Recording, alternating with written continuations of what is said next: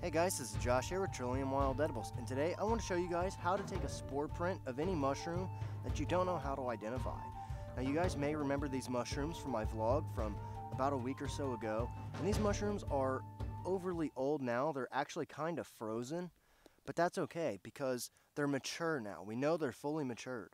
And whenever you want to take a spore print of anything, you want to make sure that the mushroom you're taking a spore print of is fully matured.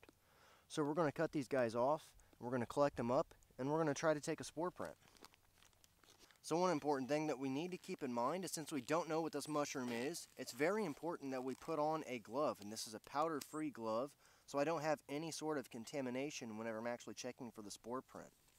This will also help to keep my hands clean, so just in case this mushroom is toxic, I don't have to worry about being accidentally poisoned by consuming or scratching my eye or anything of that sort. Okay, so now that I have both of my gloves on and I have my knife in hand, all I simply need to do is find the base of the mushroom and then cut it off at the base, just like so. And because it's frozen, it's very easy to do. As you can see, it fell off on the ground with just a slight touch, and I think it's because it's frozen. Alright, now whenever we get up close and personal with these mushrooms, you guys can see how the stem's attached to the cap, and this is going to be very important for our identification of these mushrooms. So we want to make sure that we keep the stems intact, and we want to make sure that we try to keep the majority of these mushrooms intact. Another thing that we want to keep in mind is what kind of tree or wood or growing conditions, whether it be on the soil or on a conifer log or hardwood log. We really want to keep that in mind because that's also going to be important for our identification of these mushrooms.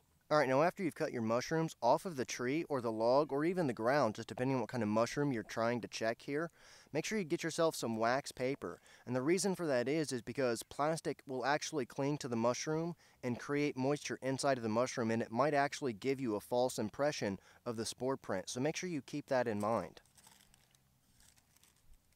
Wind's trying to blow my wax paper away from me.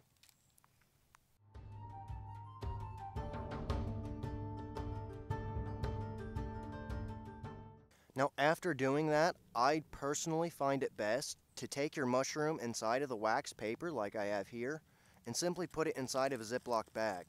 The reason for that is you do not want to contaminate anything else in your bag or any other food that you might be foraging with this unidentified mushroom. So we want to make sure that we have this clean and separated. That's a lot of the reason that we're also wearing these gloves. Okay, so now that we have our mushrooms in our bag, now let's go home and take ourselves a spore print so we can actually see what kind of mushroom we have here. Okay, once you've gotten your mushroom home, you want to try to get a couple things out. One of those is going to be a white piece of paper, and the second is going to be a clear or semi-clear piece of plastic or glass. It doesn't really matter. You just want to make sure that you have something that you can cover the mushroom with. And then as you can see, we also have our mushroom here inside of the wax paper, inside of the plastic bag. So just simply set the mushroom cluster that you've gathered with the spore-bearing surface face down on the piece of paper. So in this case, the spore-bearing surface is going to be these gills. If you've collected a polypore mushroom, it's going to be the pores, which will still be on the underside of the mushroom. However, there are mushrooms like puffballs, for example, where the spore-bearing surface is actually on the inside of the mushroom. So you may have to cut the mushroom in half and then lay the inside half of it face down. Just like that, so that way you can get your spore print. And then now at this point, all we simply want to do is we just want to take our container and lay it over top.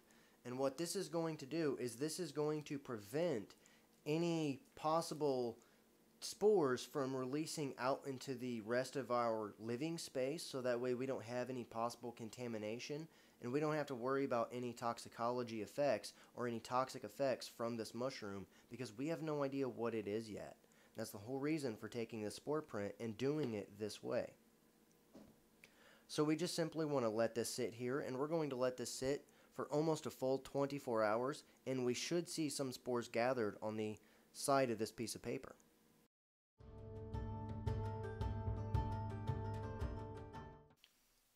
Okay, so now that it's been overnight, all we simply have to do is just lift up our container, whether that be glass or plastic. We're just going to set it right side up. And then now we just have to simply lift up the mushroom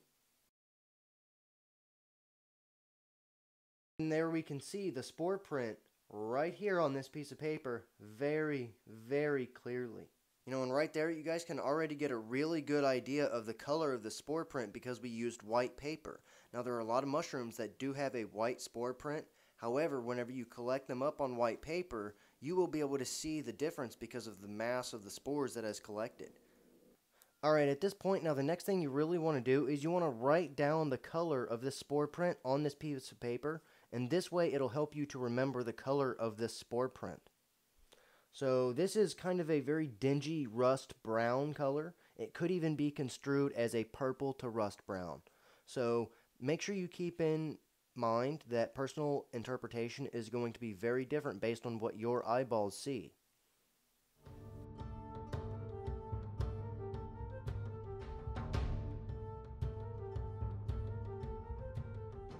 Alright, so that covers how you guys can take your very own spore print whenever you're trying to identify any specific mushroom that you may be trying to learn what exactly it is and how to identify it.